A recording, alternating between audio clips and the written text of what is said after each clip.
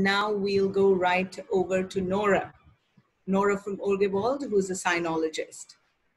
Hello, everybody. It's really a pleasure to be invited here.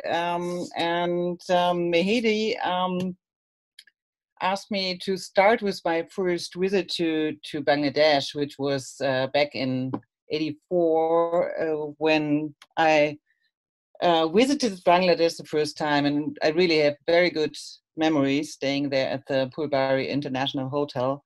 Unfortunately, it was after Indira Gandhi was assassinated. But I still keep very good memories on Bangladesh. And Mehdi and me, we both have been part of this very nice conference we organized last year on China as a creditor, where we really tackled the question of Chinese loans, especially also to Bangladesh. And we discussed the upcoming new debt crisis, global debt crisis, and especially the investments along the Belt and Road initiatives from mainly steered by China. So we also asked the question how necessary it is for each country taking loans to develop its own national strategy, how to deal with China and Chinese loans, and especially if it's fitting in the national development plan. So today it will be more a kind of roll call from my side, mainly tackling the energy investments in Bangladesh embedded in the Belt and Road Initiative. And in the end, I will say only 2 words on the new National People's Congress, which just convened and just resumed last week. So Bangladesh is situated in the middle of this BRI, the Belt and Road Initiative, so has is part of the Belt and Road, so part of the land and seaside economic corridor. Talking about economic corridors, these are an important aspect of Chinese development model.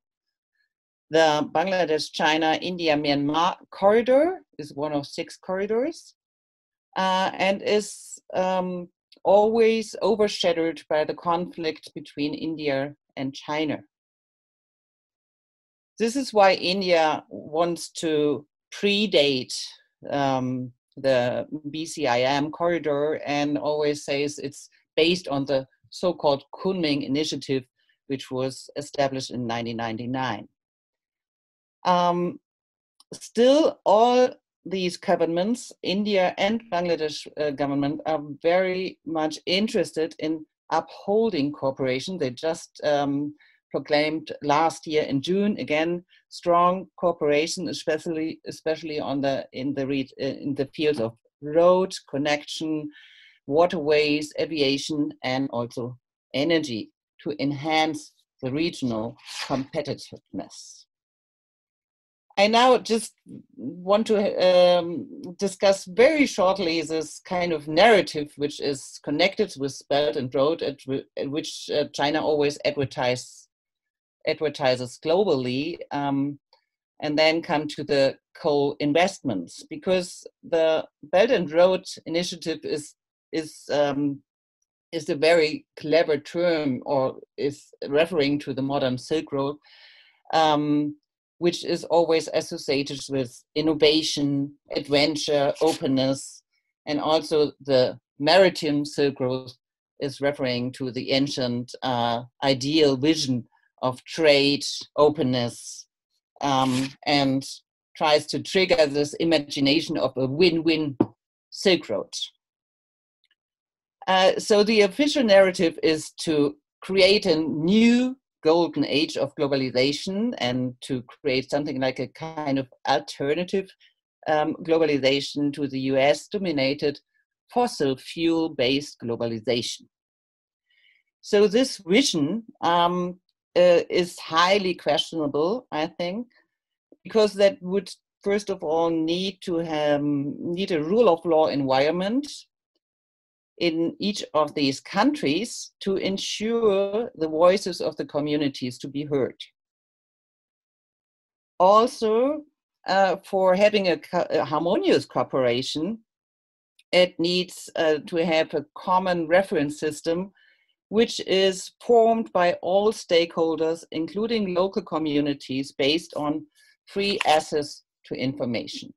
So what needs to be avoided are kind of white elephants. We are talking about that today, meaning indebtedness of the countries of Chinese investments, also finally leading to impoverishment of the people. What also needs to be avoided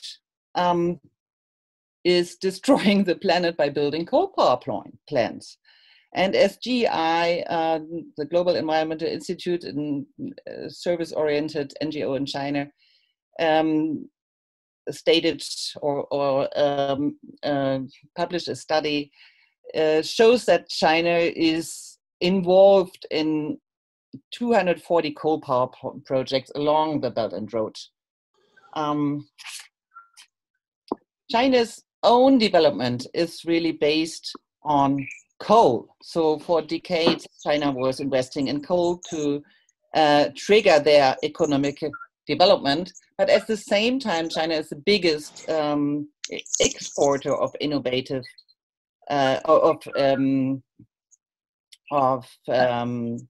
renewable energies. So what we see here on the right side is the development of wind energy in China. And also, this is a wind park in Xinjiang, which is simultaneously the same place where they will now build the biggest coal power plant in the world. So this is very contradictory policy. And what is China doing now in Bangladesh? I just skipped that. I hear there is some voice in the background. Is just exporting their development model. We have to take China by their promise and also all the other countries by their promise, because in 2017 in May, there was the Belt and Road Forum for International Cooperation. And there 29 head of states signed an agreement that they will engage in the Belt and Road according to the Paris Alignment. Bangladesh, we can see here on this map, is on position 7 for Chinese-built projects, Chinese coal-fired power projects, and Indonesia even is on position 2. All this is because what is offered by China is simply the cheapest available source of power. And that's why it is chosen. Just recently, there was a study by AER on the China coal investments in Indonesia. And this study also shows that the low quality of these plants caused wasteful investment in the coal sector, which failed also to produce the expected amount of electricity. This is a slide from EHIDI, which shows that of all coal power plants which are planned in Bangladesh, 13 are financed by China. A few days ago, we published a press release because the National People's Congress just convened in Beijing, which will start to discuss the next 5-year plan of China, which will have very major implications on climate change. Urgewald's research just found that 26 projects which are developed in Bangladesh in the framework of the coal power plants are developed with Chinese utilities and engineering companies. Among them is the Pyra Hub project in Bangladesh, situated in the Sundarbans. Once operational, the hub and the connected port will be used to import 20 million metric tons of coal each year. So the hub will supply at least 4 power plants which imported coal from Indonesia. Chinese engineering companies are involved in the construction in all of them. And the power plants are all co-owned by the Chinese government. So this is where we have to direct our requests. The construction of the Pyra port and the resulting traffic will destroy large parts of the Sundarbans. China has pumped more money into Bangladesh than any other country over the past couple of years. Bangladesh saw a record of inflow in FDI in 2018. What's his name? Monover talked about that already. And out of the $3.6 billion FDI, 1/3 is given by China. What is even worse is that it's planned to import hydropower to Bangladesh because it's even cheaper. So just my last words on the NPC, just resumed in China. The NPC announced that the debt policy, an important pillar of the Chinese national economy, and China will start to discuss bilaterally about arrangements of debt restructuring and cancellation. And one important other outcome is that the Belt and Road initiatives should be more beneficial for all the partner countries.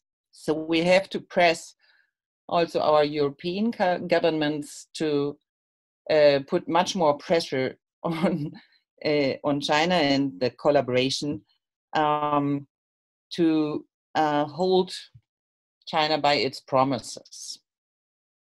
So I will stop here.